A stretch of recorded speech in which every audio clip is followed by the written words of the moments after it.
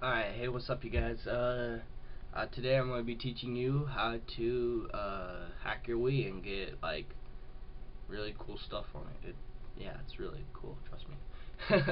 Anyways, so what you're going to do is you're going to open up your SD card. Since I'm on my Macintosh, I can't put my SD card in, so I just made a folder named SD card, and I'm put all the folders in it that's usually there.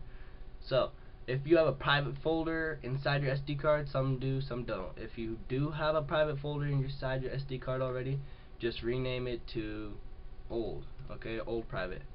Alright? So it's going to be named old private.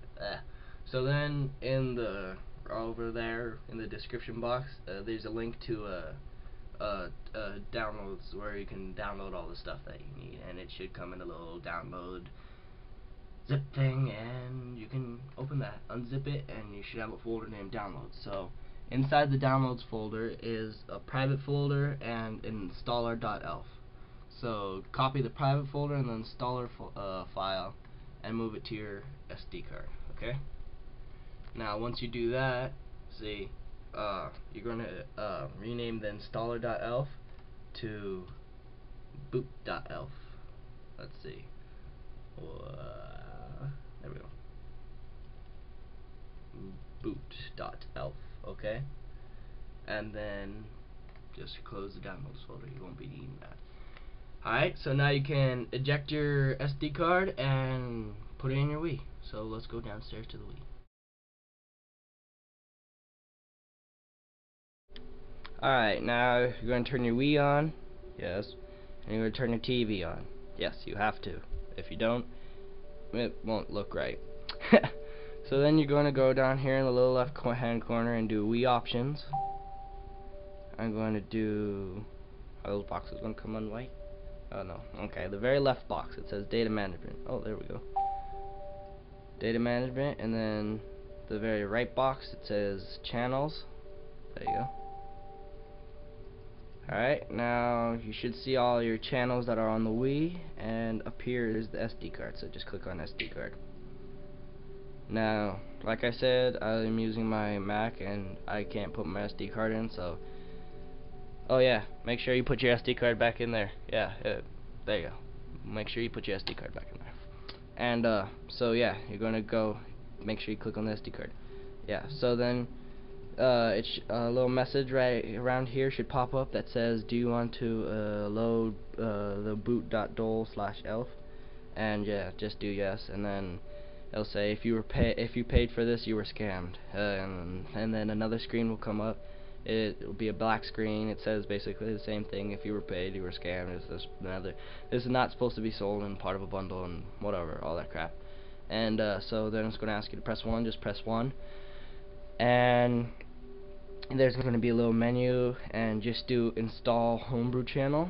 And if you want to, you can install DVDX. What that does is it lets you play DVDs on your Wii. I haven't had any success with it, but I know that's just me. So yeah, and then after that's all done, you just do exit, and it should take you to the homebrew loader automatically.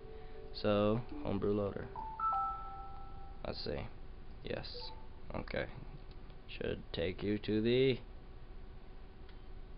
it should do that. No, wait, I don't know if it'll do that or not, but it'll take you to the homebrew channel. Sorry, homebrew channel, and then it'll be right here, and there'll be little bubbles, and the bubbles will fall down and all that.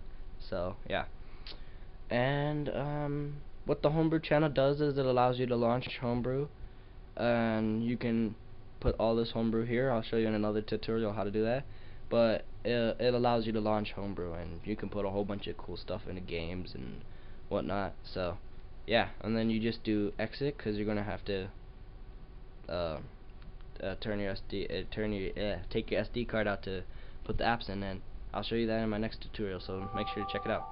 And yeah, and now we need to delete a couple files, and yeah, so let's go delete a couple files. Woo! I just had some breakfast. That really made me feel better. Alright, so anyways, yeah, like I said, you have to take the card out of the Wii, because you have to put it back in your computer. Yeah, because Okay, so open up your SD card. You have to delete the private folder that you downloaded and the boot.elf folder, okay? You gotta delete those. Because what happens is if you leave them in the your SD card, whenever you try to like download stuff from like the Wii Shop channel and put it on and play them, it won't work. Nothing will work on your SD card. So yeah, delete those, and then remember to rename the private folder to private again. Delete the old and rename it to private. Yeah, so there you go. And before you take it out anything, just make a new folder on it in your SD card and name it apps. Cause you're gonna need that once you like start downloading stuff for your Wii. Yeah, so that'll be another tutorial that I make, so just stay tuned. I'll make it pretty soon. And yeah, so yeah, I think I explained everything.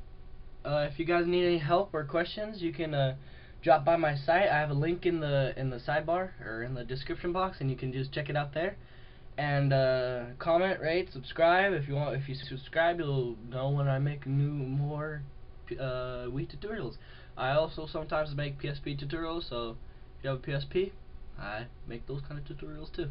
Yeah, drop by my site. We have a whole bunch of tutorials and a whole bunch of downloads for you to get, and prizes and whatnot, and yeah, it was a bunch of fun. Yeah, thanks for watching.